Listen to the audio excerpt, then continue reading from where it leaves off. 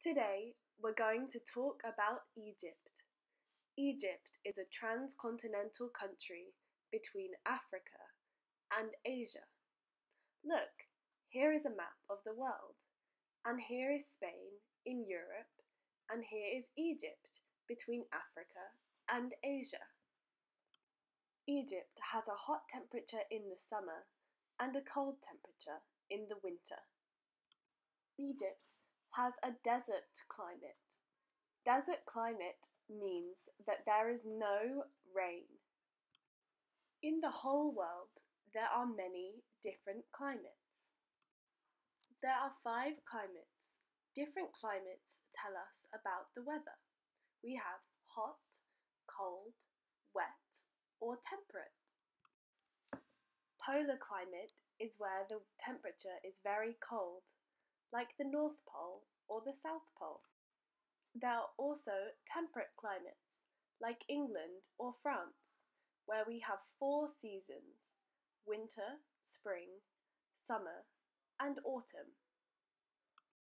We also have tropical climates. Usually there is a lot of rain and it is very wet. An example of a tropical climate is the Amazon rainforest. The last climate is desert, the climate of Egypt, where it's dry and there isn't rain.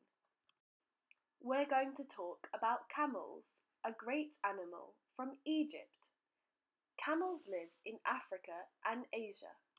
They have special abilities for living in the desert without water and with loads of sand.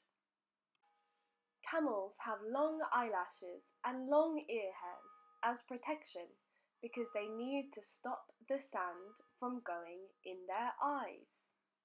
Camels have long legs and a long, curvy neck. They are furry and big. This camel is hungry. I need to find some food. In the desert, there is not much food. Camels need to find food, but they can also use their big hump as a source of food. Camels can kick their legs out really high when they are angry. They also have big eyes and big lips. Camels can live for 40 to 50 years old. They are great animals. Good night.